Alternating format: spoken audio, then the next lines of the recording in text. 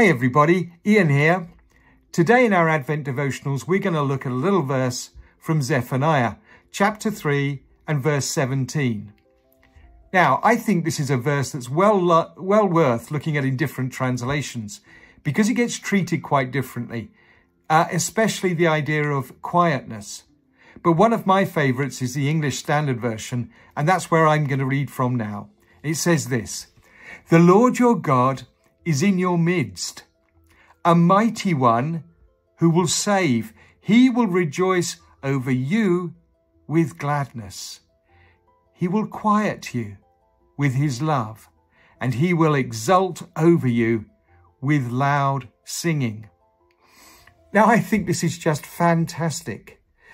God is not just a creator who set the world in motion and disappeared.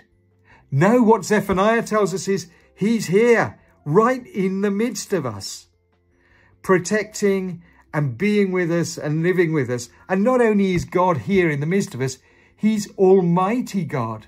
He's mighty to save. He can save us from our external fears.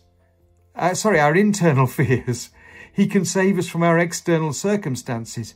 And of course, most importantly, he can save us from the consequences of sin and death.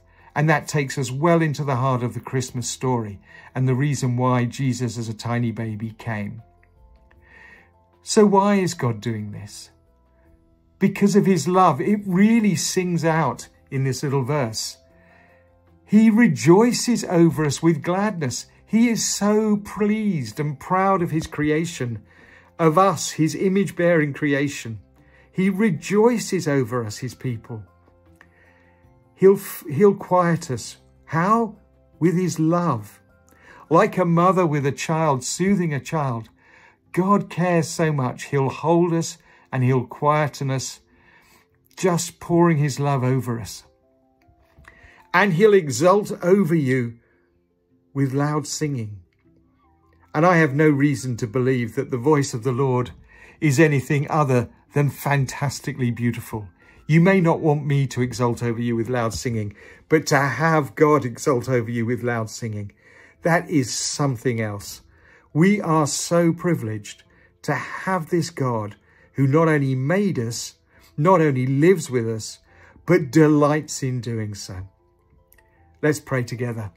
Lord and Heavenly Father, we are so grateful that you love us this much, that you delight over us, that you quieten us, that you protect us with your love, and that you rejoice and exult over us, Lord, with loud singing.